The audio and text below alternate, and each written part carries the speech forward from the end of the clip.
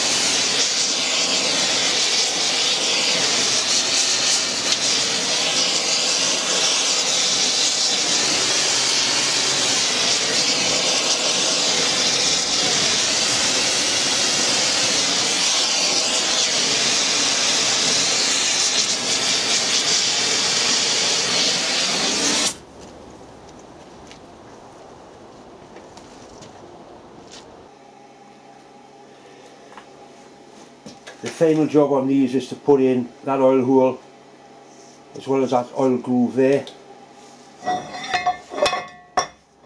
There's also a mill piece there. Quite sure what's been going on there, but we'll just replicate it. I'll put this onto the table and I'll set it level with the back of the table. Then we'll take all our measurements off the back of the table to get the centre, and then obviously off one end to get the centre of that hole.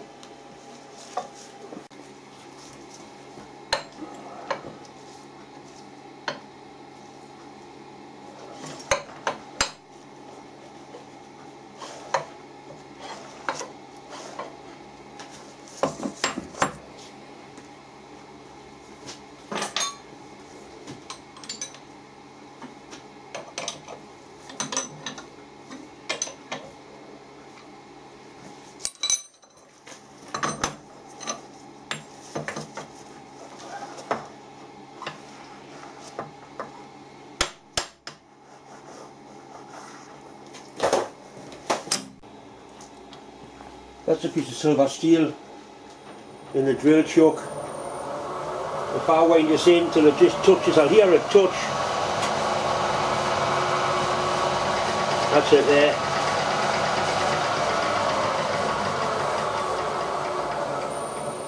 Right, so that's 14mm diameter. So if I move the table in 7mm, that's going to put the centre of the machine right on the edge.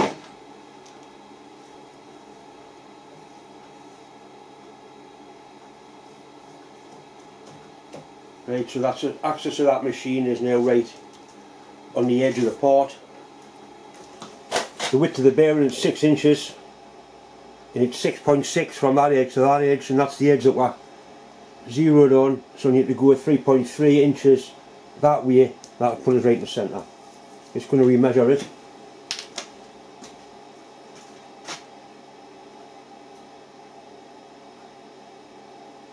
.6. We'll change this to inches.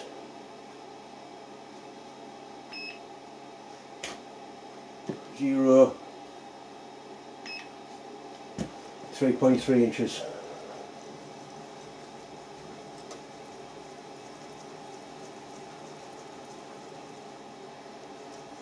Three point 1, 2.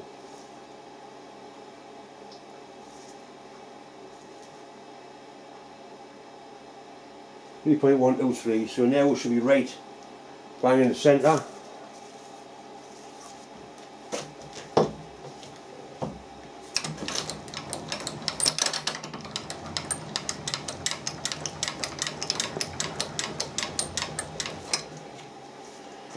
It certainly appears to be. Right, then we need 3 inches from that edge. So we can quite simply use a ruler. That's 3 inches there. It's not super critical, it's just an oil hole as long as it's in the right place, which is there. So basically I can now lock the table off and I can start drilling holes in the lovely new bearings.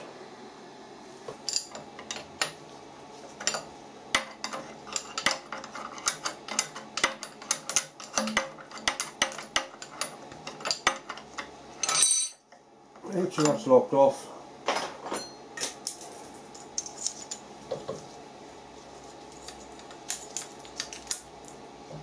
Three inches, it's in the centre.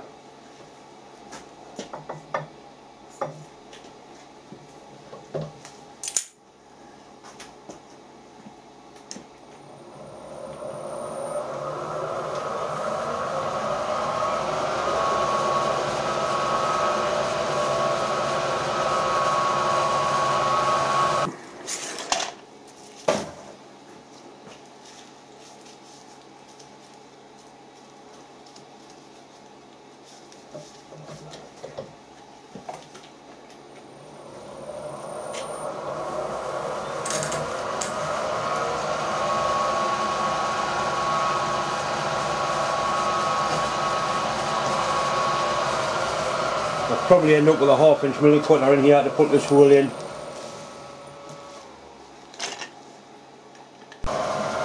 It's actually a 3/4 inch hole, not a 1/2 inch hole. 3/4 inch oil hole.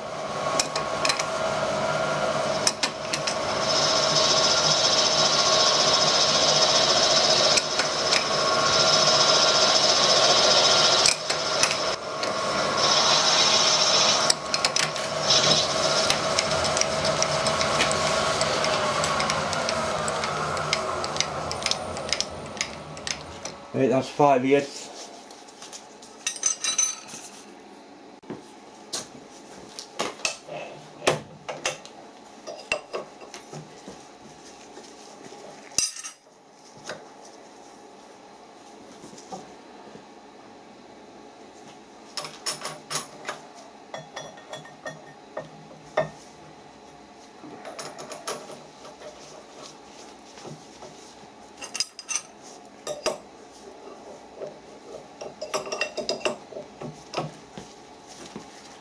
Right.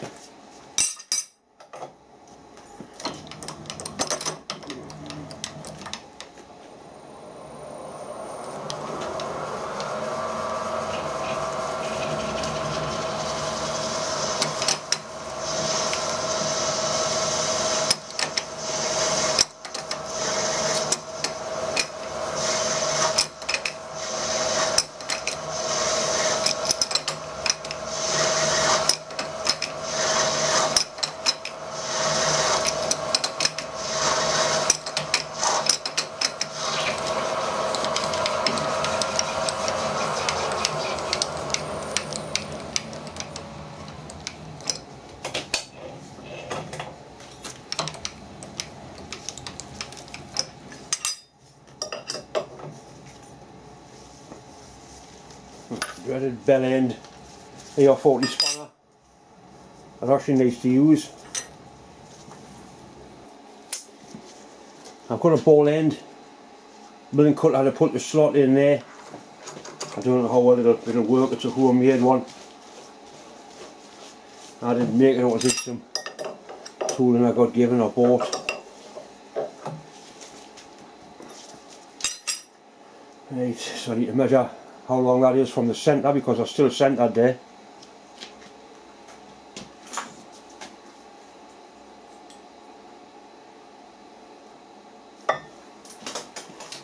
It's 1.4 from the centre to the end of the slot.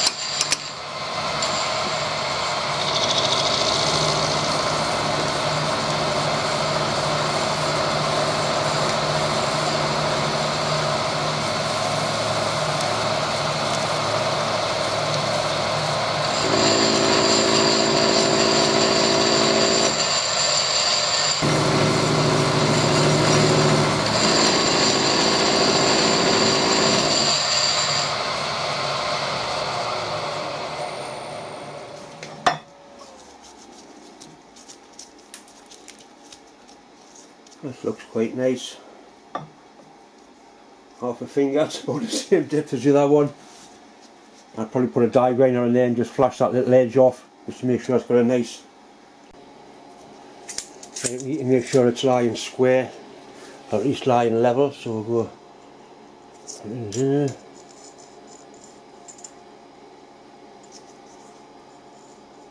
Right, that's pretty good.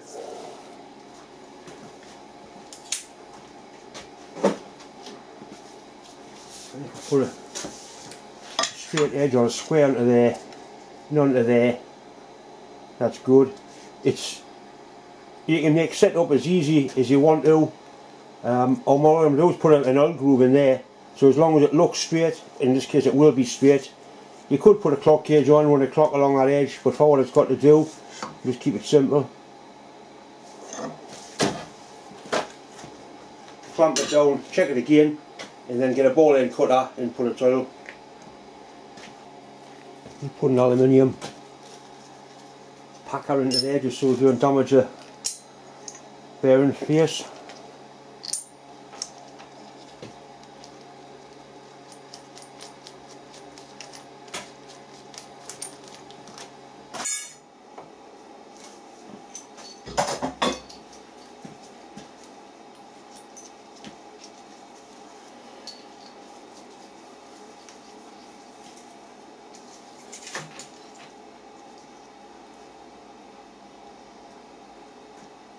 If I had 19mm spanners, I'd still lost the bastard.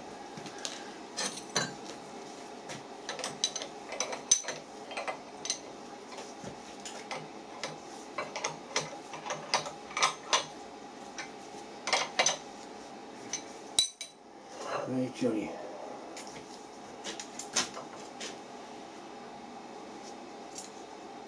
Lovely. Slightly smaller ball end cutter to put the grooves into there with. When you look at the oil groove on here, it's actually choked solid with hard oil shite. So I think I'll make the groove a little bit wider than they've done theirs. So basically the oil hasn't been getting along here properly.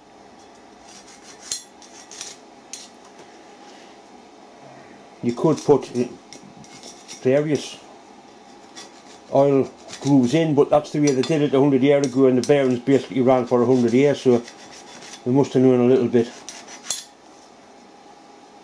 But I think a slightly smaller ball end tool, but slightly bigger than what they've done. That's probably been put in by hand with probably a chisel. One thing was certain, the guy that put the groove in is not here now.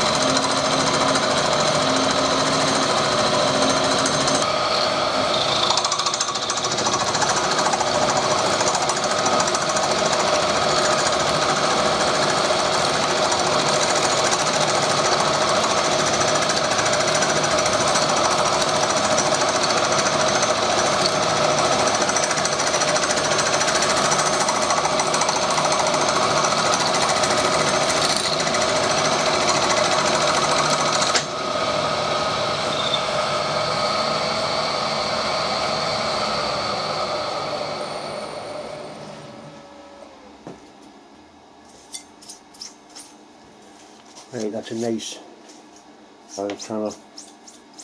This is the piece he parted off, that's where he's had it held in the chuck.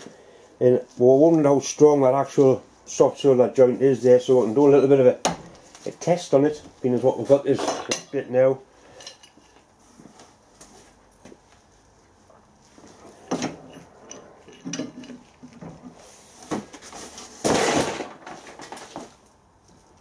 And that's just soft shoulder.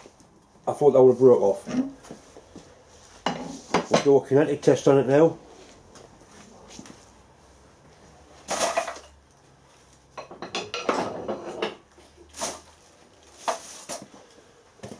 I have got a bigger hammer just in case.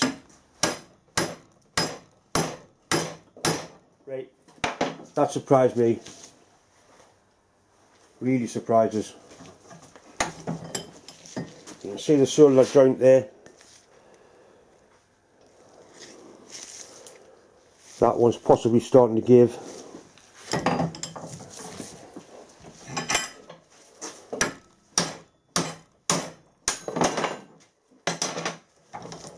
Right, so it did give in.